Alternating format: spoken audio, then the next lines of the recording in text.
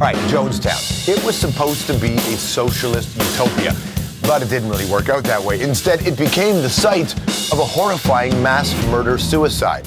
In November of 1978, 913 people died at Jonestown. So how did it happen? Well, it all started with a guy named Jim Jones, a very charismatic, idealistic, and twisted preacher. In the mid-70s, Jones was the leader of a church called the People's Temple based in San Francisco. He had been a civil rights advocate and inspired a devoted, largely African-American following. People adored his fiery rhetoric and his promise of a society free of discrimination. But at the same time, Jim was falling apart. There were reports of forced druggings and physical and sexual abuse. So in 1977, as the media attention and the public scrutiny grew, Jones moved the People's Temple to Jonestown, which is a camp they built in Guyana. And by they, I mean an advance team, including Jim's son, Stephan. By now, Jim Jones had become paranoid, obsessed with nuclear holocaust, and addicted to drugs. The camp that was supposed to be the utopia was now being run like a prison. And there were even reports that Jones was preparing for something heinous, like a mass murder-suicide.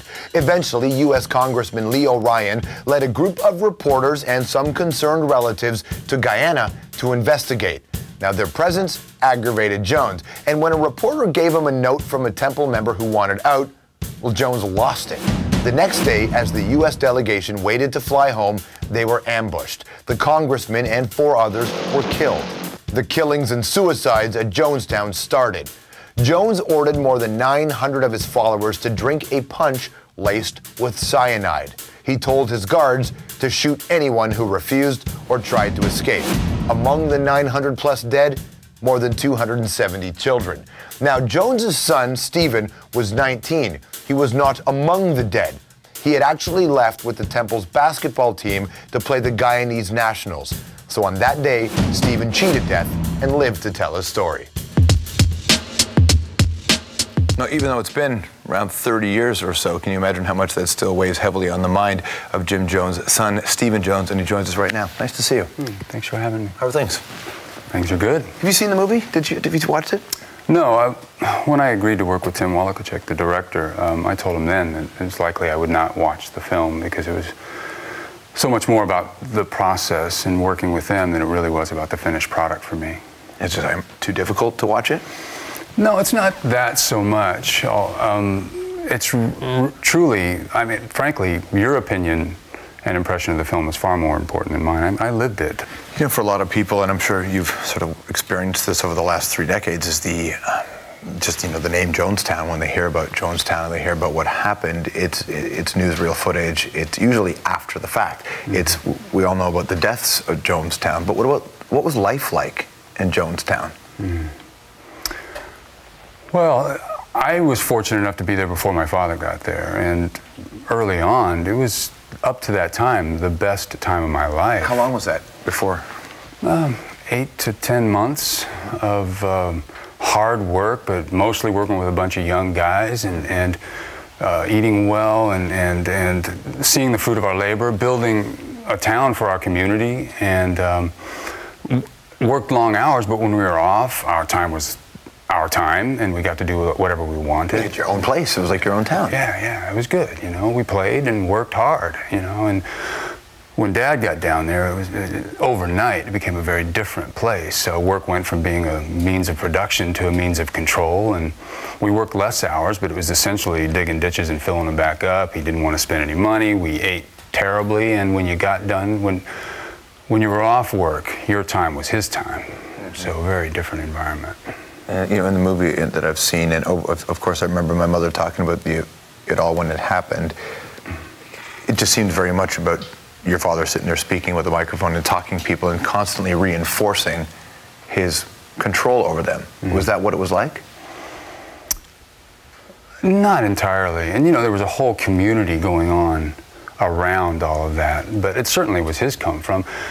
And with my father, I think more than, certainly control was part of it, but more importantly was adulation. He was constantly seeking adulation and praise of whoever he was with. And in Jonestown, unfortunately, his source became finite, so he couldn't play for new people because he always had to have somebody new that liked him. Sure. So the madness escalated because he just kept upping the ante. And most of us were acting like we were good with it. So he, you know, because my father's whole world rested in his perception of your perception of him. So it really didn't matter that, one, he knew he was a fraud, or whether or not we really believed it. As long as we were acting like we believed it, he was good. You know, when you look at how all of that played out, in the movie you had said that you knew he was sick. I think I've even heard that at a certain point your dad was going insane. And did you know it early on? Like, what was the moment where you sort of had that break where you went, wait a minute, this isn't right? If I could, that's a long, I was age 11 or 12 when the break happened. And there's a website that if anyone that's seeking a greater their own understanding of this, it's a great website. It's called Alternative Considerations of Jonestown, jonestown.sdsu.edu. It's by San Diego State University. And I've contributed some writing as well as many other people. And in that, there's one called Like Father, Like Son, and it really describes the break. But essentially, it was being taken to his mistress's house and knowing that something was going on, which was bad enough, and then finding out from my mother that she'd been told all the details of what had happened. And that's when I could no longer rationalize his behavior. And it was about the time that any teenager is looking to drag their parent off of the pedestal anyway. So I had good ammunition at that point. Was it tough for you in that you were part of the process of building Jonestown? And do you sort of look back and, I mean, how do you reconcile your own, because I think you were even thrown in jail, weren't you, when you came back to America? No, actually over there. Over there.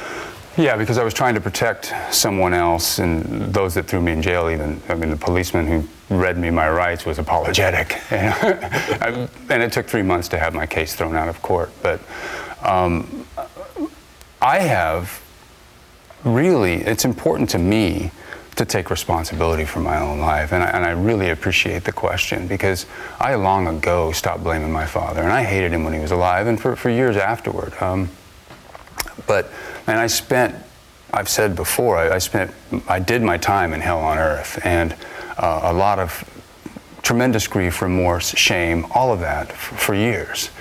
And all of the things that I used to try to make that go away. Drugs, people, you name it. I could turn anything into an addiction and a way of numbing out, you know, and fortunately found a bottom, and that's partly because of my father and realizing where it could go, and that I didn't have people around me feeding my addiction. I had good people saying, hey, I'm not putting up with that, and was blessed with a beautiful daughter who really showed me how false I was living. Did you go back when you think about that time? I mean, 900 people died around that. Did you ever have a survivor guilt, which is very common? Sure, and then even the greater guilt of thinking, well, God, if I had not been deluded myself enough to think that he would never go through with it, maybe I could have stopped it. All of that, and you know, that's very complex. Who knows if I could have stopped it?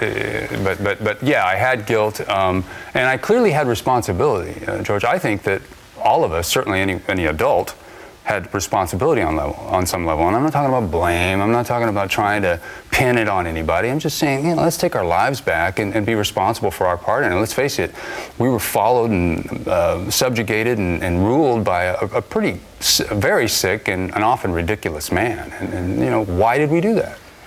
You know, you never asked this question of somebody, but in your situation, did you ever think about killing your dad? Because you knew that it got weird? On a daily basis. Like really beyond the way a kid wants to kill his old man? Oh, yeah. As a matter of fact, we talked about it, and I had to keep my brother at one point from doing it. And the rationale or the logic was, you know, he's killing himself anyway. You know, let's just let that happen. Because bad drug problem at that point, right? Oh, yeah, beyond bad drug problem. I mean, if folks read what I shared in this website, I mean, I watched him get shot up by his mistress and just go to nothing. You know, he couldn't speak. He called it a B12 injection. that ain't B12 It's supposed to give you energy. Yeah. So because we didn't, you know, we didn't know how that would play to take him out. And frankly, you know, yeah, I was so enraged I could think about killing him. I think that's the one thing I've never really been capable of up to now. You know, really taking someone's life, even my father. But didn't you, I heard a story, and I don't know if this is true, that you, at one point, he had fallen into a swamp and you had an opportunity to let him die. Yeah, what, yeah. Yeah, what? The reality is he probably would not have sunken all the way, but I really wanted to walk away and see him get out on his own, but Well, if he didn't. got on his own, you'd be in trouble. Yeah, no. No, really, I mean, we were at it quite a bit, so he didn't take me on much because, you know, I told people I rebelled from this place of royalty because he wanted me really to kind of just be quiet, so he didn't challenge me because he felt it kind of looked bad, like somebody who knew him well hated him.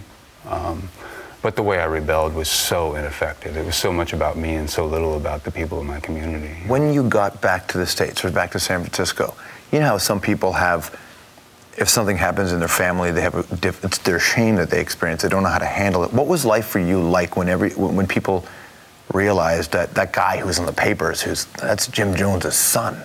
What was it like for you?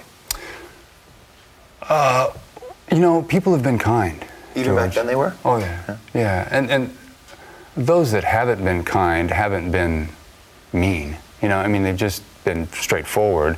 And frankly, I was really good at getting people to like me. I don't, you know, this apple didn't fall far from the tree, man. So while I was going through all the torment I told you about, the hell, I was really putting up a good front, which is so much like my father. And so people that knew me closely were talking to other people and saying, oh, no, he's a great guy. There must be something wrong with you, which is exactly what I experienced with my father. How connected to that time are you today? You know, it's a part of me, George, but I'm really living my life now. I'm blessed to have 3 amazing daughters and wonderful people in my life. And I will say that because I think I've come to a place of understanding and even compassion for my father. I say in the film that I didn't mourn his death, but I certainly have felt sadness for him, and I've felt appreciation. And so I can now look back at my life and take from all parts of it.